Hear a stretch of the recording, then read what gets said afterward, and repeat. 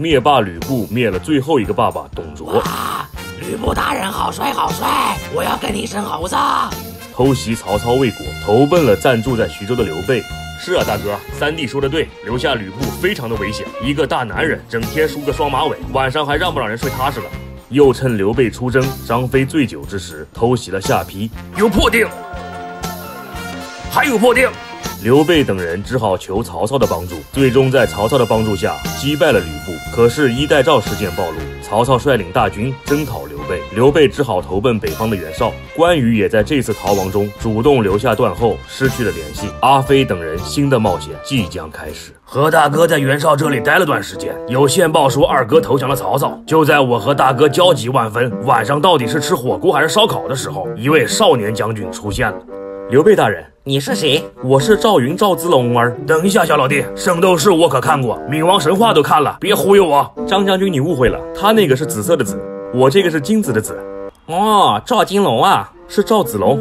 行吧，虽然我现在一无所有，你就跟着我吧，别问为什么，剧本就是这么写的。就这样，赵云加入了我们。数日后，曹操和袁绍在官渡的大战开始了。同时，我们也得到了二哥为了保护我们，暂时转回到曹操那边的消息。因为这个，我们也无法继续留在袁绍这里了。官渡之战以袁绍失败告终，曹操也成为了北方大陆的霸主。二哥也得知了我和大哥的消息，一路过关斩将找我们来了。可恶的光荣公司，这么精彩的过五关斩六将，居然没有单独做一个副本，真是把我高兴坏，不，真是把我气坏了。这天子龙散步的时候，遇到了一个和我们画风一样的人。你是什么人？是附近的山贼吧？当然不是，我可是武圣关云长将军的头号道具，人形刀匠周仓大爷呀！怎么还刺我？你真当我子龙是瞎子吗？那你告诉我，青龙偃月刀的万解状态是什么？不是，不骗你啊，我真的没骗你啊！你再说。啊，真是的，不和你说了，在下告辞。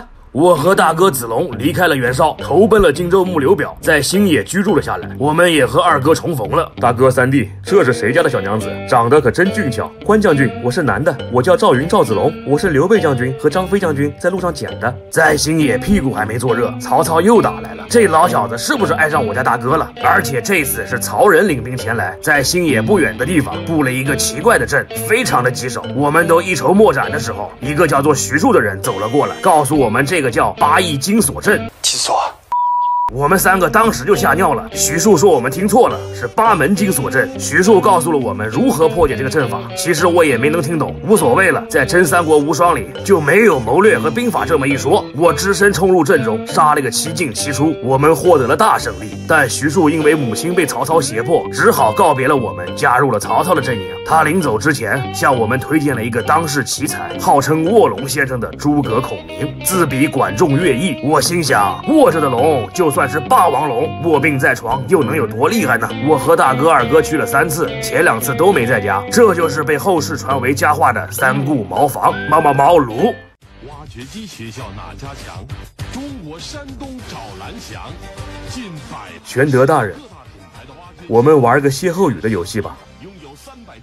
请听题：张飞吃豆芽。沃尔沃、大宇等世界品牌挖掘机、装载机、系统学习挖掘机。当场掀桌，多打一耙。不对，我再猜一次。对了，是不是里外不是人？大哥，你过分了啊！孔明因为大哥不知道就敢胡说的勇气，同意加入了我们的阵营，成为了我们的军师。他提议我们联合东边的孙权，一同抗曹。我们且战且退，去往江夏和接应我们的刘琦会合。由于大哥不愿意放弃追随我们的百姓，所以我们的行军速度非常的慢。为了掩护刚救下阿斗的子龙，我决定在当阳桥这里阻挡曹操。哼！我说小崽子们，对付你们就是砍瓜切菜。来呀！记住本大爷的名字，张飞张翼德，是个阉人。哎，阉人有什么可怕的？去弄他！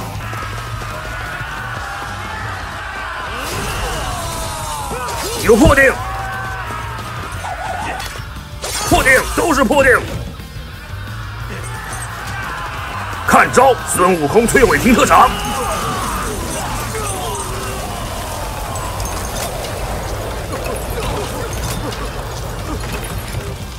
怎么可能？一个阉人居然长胡子？怎么样，弟弟们，看见我左手了吧？再来，我马上就搓个丸子。